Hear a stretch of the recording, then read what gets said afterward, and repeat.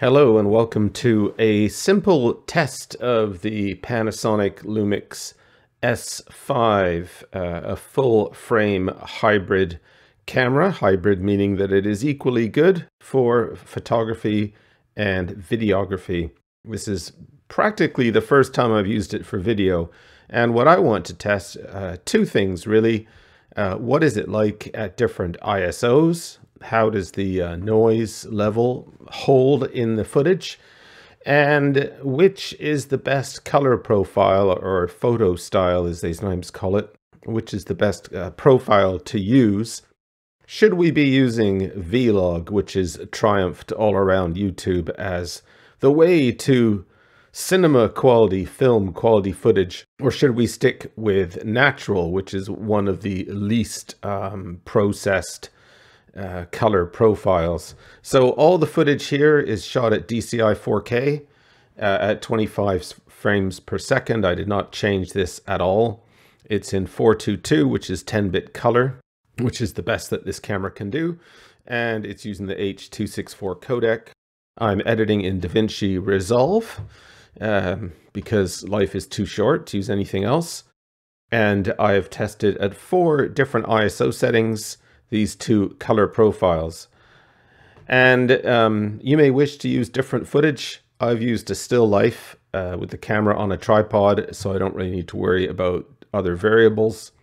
Obviously, testing with a human figure with flesh tones is likely the best, but I'm not really looking for the accuracy of color rendition here. I'm looking for noise, just noise and what it's like to process this footage.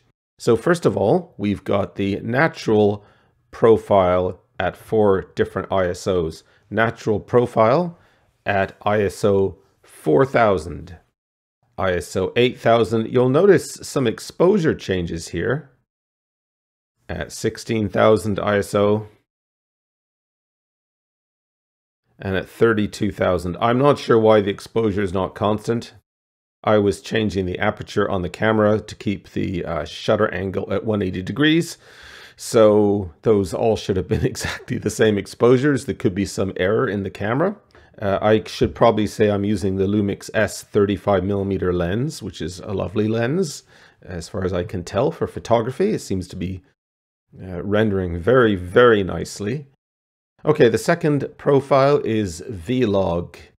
This is a logarithmic profile, which means that a greater dynamic range can be crammed into the 10 bits that we have for our color. This will benefit us greatly if we have extremes of dynamic range in our shot, which actually we do not in this case. But will it benefit us for noise? It's a separate issue. Here's Vlog at ISO 4000.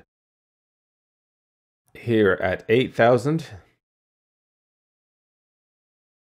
Vlog now at ISO 16,000. And one more stop at ISO 32,000. I don't know about you, but the Vlog footage looks a lot noisier to me overall. Depending on what you were shooting, you could get away with some of those settings, but perhaps not with others. Very much depends on the look you want. I will say the noise is very pleasurable, however. I mean, it's not just about how much noise, it's about the quality of the noise. And I find this noise very filmic. At least the non-color parts, the luminance parts of the noise are quite filmic. The chroma parts of the noise are always annoying and less desirable. I think most people would agree with that. So I should say how I graded this. That's the one last thing I should say. For the natural footage, I did apply a little bit of gamma and gain to lift the footage slightly. It was slightly underexposed. For the Vlog, of course, you have to go through a more extensive process. So what I did was I used a color space transform to get from Panasonic Vlog to Rec 709. And actually I use output gamma Rec 7.9A. It's a matter of taste, I guess, which you use. I'm not a color grader. I'm not a technical person when it comes to this. Can you really match vlog footage with something shot in another profile? I think you're just making life difficult for yourself by trying to do that.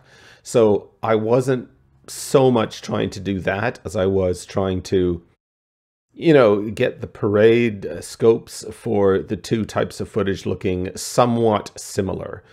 Certainly not an exact match. Okay, that was the method I used. Hopefully this has been useful. I recommend anyone should shoot their own test footage with the subjects they want to shoot in the conditions they want to shoot in. And of course, to do more than one test. This test was primarily for noise.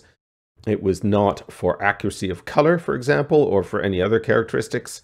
So I might look at that in the future. I'm unlikely to make a video about it, but you never know. You never know. This is my little contribution. I hope it helps. I'm liking this camera so far, I must say, for the price.